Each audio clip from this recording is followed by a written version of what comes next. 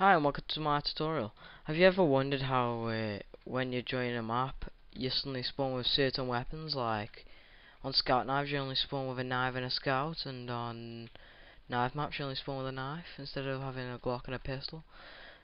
Well, it's pretty simple. All you need to do is go to Entity Creation tool, search for something called Game, Player, Equip, spawn it in the map, Alt, click on it, then press Alt Enter, Smart Edit, make sure that's enabled, name it, I'll just name it 1, and then click Smart Edit, and add, and then put weapon, underscore, knife, that's for the knife, and then wait, you need to set the value to 1. You can set it to however many you want them to have each, but that's about 1, because you only want them to have 1 scout. Okay, now I'm gonna also give them a scout, so weapon, scout, 1. And to give them ammo for the scout, you type in another value, ammo, and then 90.